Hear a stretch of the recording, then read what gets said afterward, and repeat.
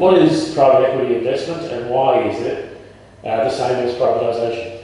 Well, private equity investment is privatisation, just with another name. And the reason the government has given it another name is that Queenslanders have made it absolutely clear that the vast majority are against asset sales. So they're looking at ways to privatise our electricity network by stealth. Private equity investment is one of those means. What happens with private equity investments is that overseas companies or private investors can give money to Energex, Ergon or Powerlink, and then those companies will use that money to build or offset the costs of building future infrastructure in return for profits. So what we have here is private sector coming in, buying into our public companies and then taking a share of the profits. And there are profits to be had, and this is one of the reasons why we should be fighting this and calling it for what it is, which is straight out privatisation. Because rather than seeing the profits that currently go back to the state to be spent on things like schools and hospitals, it will be going into the pockets of private shareholders, just like any other model of privatisation. Specifically when it comes to investing in the electricity network, these companies delivered $1.2 billion in profits back to the state government just in the last financial year alone, and that's only going to rise into the future. When it comes to investing in capital infrastructure, for every $1 billion that the Queensland government has invested in the last 50 years, per year they have received $41.6 million in profits for every billion. So it really pays to make sure that we keep investing in our electricity networks in Queensland because it is profitable and that profit needs to come back to the public. The other thing about the Treasurer's statements is that it's particularly deceptive, not just because he's not mentioning how financially profitable it is to keep investing in Queensland networks, but the other thing is that the debt that is brought on to build future infrastructure isn't impacting the state government anyway. Energex, Ergon and Powerlink are all separate companies and they have separate books to the state government. So any future infrastructure that they want to build, and the Treasurer has quoted the figure of $15 billion, that $15 billion is not on the state books. It's on the individual businesses' books. So he's not being entirely clear about what happens with that debt. And even with that debt, unlike roads or hospitals, when it comes to the energy industry, that $15 billion, the vast majority of it is going to be paid for by you or I, because electricity costs, that cost to build poles and wires is passed on to us through the final electricity price. Okay, so essentially private equity investment is privatisation. No other word for it. And where it's been tried in other states, what's been the impact? So South Australia and Victoria are two that are notorious for privatisation. With private equity investments, which is privatisation, it's just privatisation by stealth. You get all of the same problems and outcomes that you do with privatisation, which is a loss of profits, you will see mass sackings, you will see a decline in services as rather than having your networks built to provide the best quality service, they'll be built to the cheapest level that's available in order to maximise profits for private shareholders. It's as simple as that.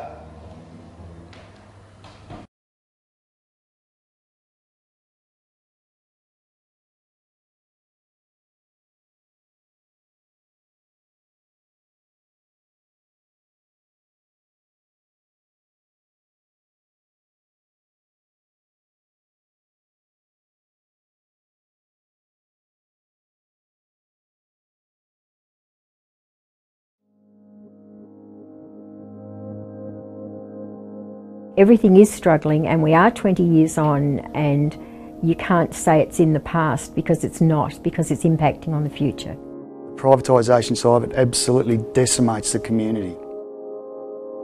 Before privatisation, Victoria had the lowest electricity tariffs in the world. We were promised lots of help, and relocation of industry, and it really didn't happen. The Gippsland region went from the highest employment area to the highest unemployment area in the state. The whole area just fell in a hole. The SEC workers, their jobs were guaranteed with the new contractors, but that only lasted 3 years. That was when the real effects started to hit. After I took the package, there was about 10 years, there was virtually no work around the joint. I remember going to a meeting. I just remember two UK fellas, older fellas that got up and just spoke about their experiences in the UK, probably under Thatcher, and that privatisation didn't work. And I remember they were more or less laughed off, you know, because people were saying, well, that's not what we've been promised. That'll never happen to us. And lo and behold, it did. So, yeah.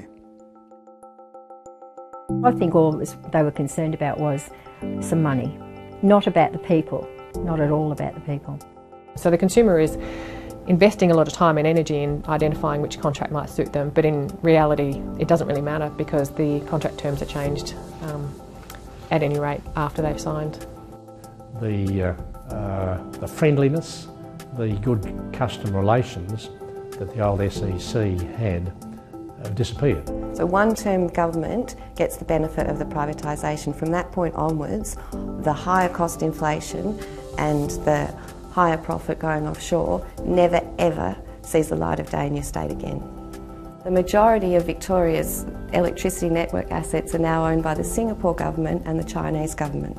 It's clearly about profit margins, isn't it, really? And you have to ask at whose expense, because it's coming at the community's expense where the private companies are increasing their profit through not maintaining as they should. But it's the community that has to pick up the shortfall. The firefighters are now being responded to calls that they don't normally would go to. 5 out of 11 fires on Black Saturday were caused by electrical faults. Victoria's got this horrible proposition facing us in 2016, and that is a huge age profile bubble. The younger members coming through and the older workers at the other end. In the middle is this massive hole.